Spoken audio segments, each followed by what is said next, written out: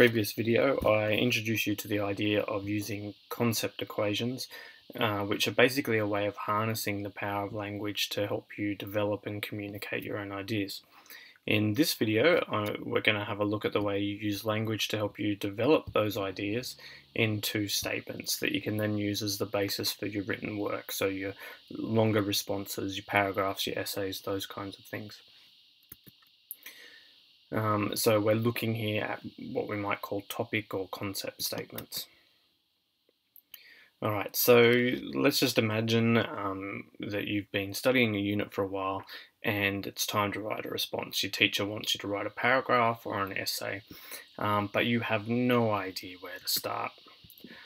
So what I'm going to show you is how to use concept equations to help you activate all that learning that you've been doing. So basically, using the language again to help you make connections with what you've already learnt, and also develop your ideas and develop new and interesting ideas and develop those ideas into more sophisticated responses. So this equation that I'm introducing here is something I call a concept statement equation.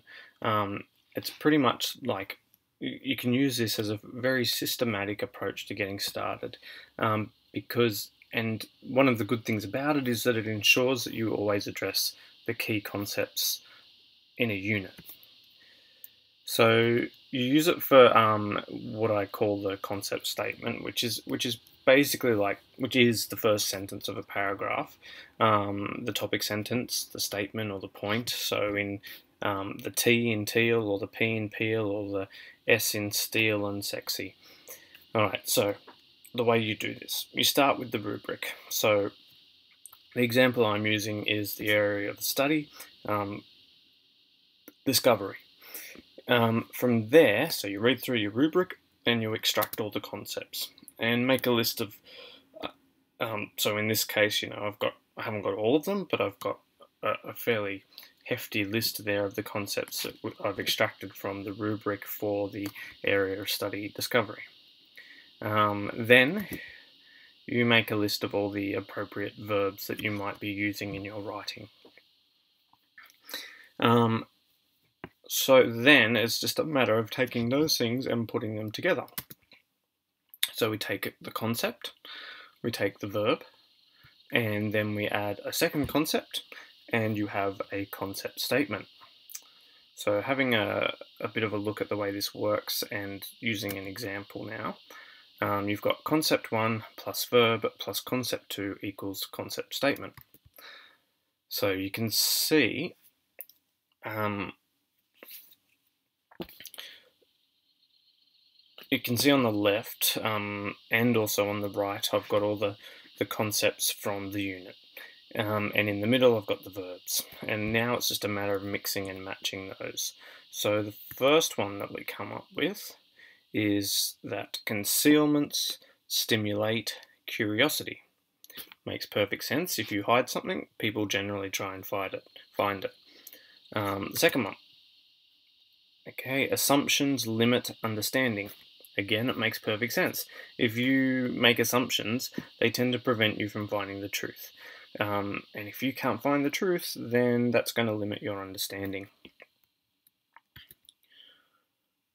Finally, experiences provoke speculation.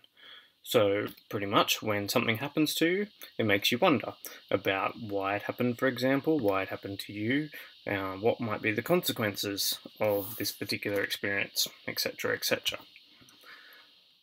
So you can hopefully see now how simple this little process is. But quite often 3 words isn't quite enough. It can work sometimes, and it's a nice way of adding some variety to the way that you've started your paragraphs, but you need to be able to write longer sentences as well. So to turn a statement equation into a well-developed sentence, you just need to probe for some detail. So we've got experiences provoke speculation. So we find the detail in the concepts. So you ask the relevant question to each of the concepts. So you've got experiences. Well, the question is what kind of experiences, and speculation is about what. Once you've got the answer, that pretty much gives you the detail you need to flesh out a sentence. So you can see here, what kind of experiences? Unexpected experiences. Speculation about what? About the possibility of new discoveries. So that gives us the statement, unexpected experiences provoke speculation about the possibility of new discoveries. To me, that sounds like a good statement. It sounds like something that a reader is going to be engaged by. Their curiosity is going to be piqued. They're going to want to find out a little bit more about what you've got to say.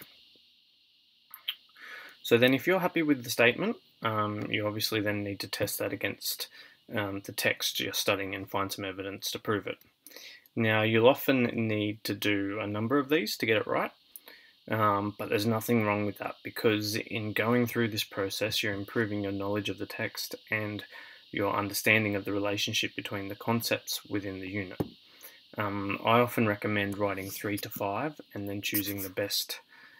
There are plenty of other little tricks and tweaks and remixes for your statements, but I'll take you through those in other videos.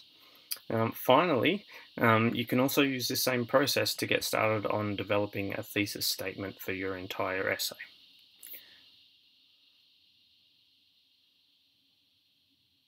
Hopefully now you can go away and use this same process to start to write some really powerful concept statements that you can use in your own writing.